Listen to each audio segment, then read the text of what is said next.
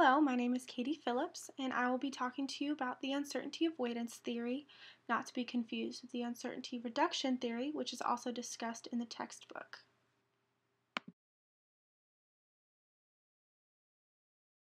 So just as an introduction, uncertainty is a state wherein outcomes and conditions are unknown or unpredictable. So just as an example, your boss tells you you've been put on a big project, like huge.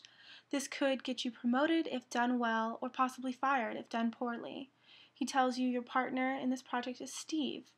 You've never met Steve. How are you supposed to work on this immensely important project with someone you don't even know?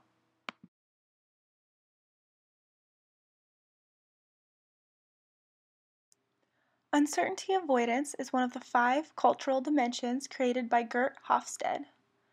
Gert Hofstede is a Dutch social psychologist and is known as the founder of comparative intercultural research. According to the Hofstede Center's website, Hofstede is globally recognized for having developed the first model of dimensions of national culture, thus establishing a new paradigm for taking account of cultural elements in international economics, communication, and cooperation. Hofstede said the fundamental issue is how society deals with the fact that time runs only one way.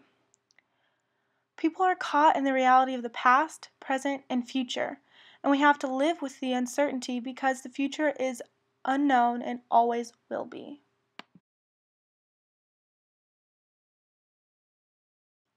I really like the way Douglas Hawkes, a sociology professor, stated uncertainty avoidance in the lecture for study.com. He said some people are more comfortable with uncertainty than others, and uncertainty avoidance is the degree to which individuals participate in certain behaviors to stay in comfortable situations.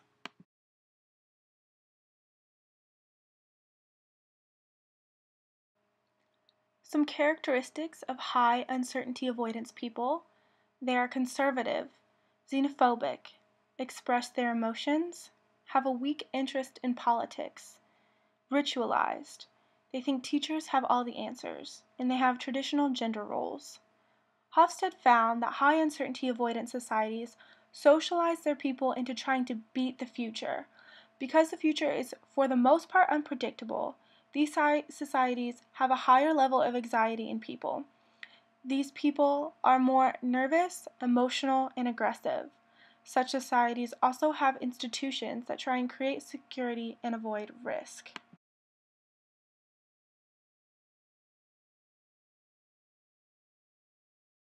Some characteristics of low uncertainty avoidance people: they are open to change and innovation. They are tolerant of diversity, suppress their emotions, have a high interest of politics, avoid ritualization. Teachers are allowed to say, "I don't know," and they have fewer gender roles. According to Hofstede, some societies socialize their members into accepting this uncertainty and not becoming upset by it. These people tend to accept each day as it comes. They will take risks easily. They will not work as hard. They'll be relatively tolerant of behavior and opinions different from their own because they do not feel threatened by them. In these societies, people have a natural tendency to feel relatively secure. These list of characteristics comes from an Andrews University intercultural business relations professor who talks about this theory in his class, as well as Hofstede's book. This just shows how Hofstede's theory can be used in many fields, including sociology, psychology, communication, journalism, and business.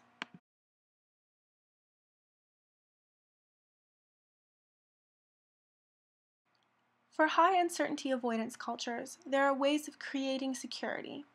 There are 3 ways of creating security: technology, law, and religion. Through technology, we protect ourselves from risks. We build houses, dams, power stations, and so on, which are meant to give us a feeling of security. Through law, all kinds of rules and institutions, we protect ourselves from the unpredictability of human behavior. The laws and rules are meant to reduce deviant behaviors and opinions. The third way of creating a sense of security is religion. This sense includes secular religions and ideologies. Even science is included. All religions, in some way, make uncertainty tolerable. These contain a message that is beyond uncertainty that helps us to accept the uncertainty of today because we interpret experiences in terms of something bigger and more powerful.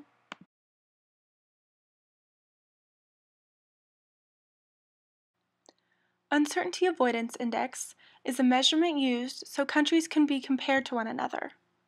A low score on the Uncertainty Avoidance Index indicates the people in the country are more comfortable with ambiguity, more entrepreneurial, more likely to take risks, and less dependent on structure rules. A high score on the index means the people desire more stability, more structured rules and social norms, and are less comfortable taking risks.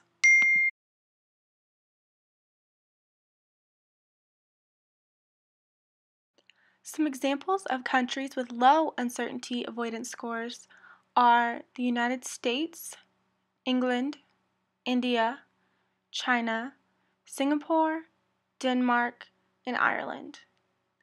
Countries with high uncertainty avoidance scores include Italy, Korea, Mexico, Belgium, Russia, Greece, and Portugal.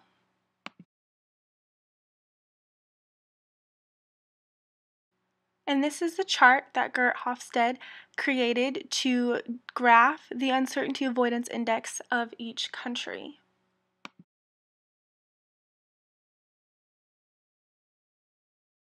So in conclusion, the uncertainty avoidance theory can affect communication. The uncertainty avoidance theory helps us understand how people react in situations that might make them feel uncomfortable. By understanding that people will react differently makes it easier for us, as communicators, to interact with them. Let's say you're meeting your girlfriend's parents for the first time. Before you go over there, your girlfriend tells you that her parents are very religious and like to plan out their lives. So you can assume that they are high uncertainty avoidance people. You will then know to avoid certain topics like gay marriage and so on because it directly negates their beliefs and they are not open to different opinions. So which one are you? High or low? Think back to the beginning of the presentation. Your boss gives you a huge assignment and then gives you a partner whom you've never even met. What do? Do you become panicky, overwhelmed, and nervous? Then you're a high uncertainty avoidance person. Do you assure yourself that Steve is more than qualified for this assignment and just focus on what you have to do? Then you're a low uncertainty avoidance person.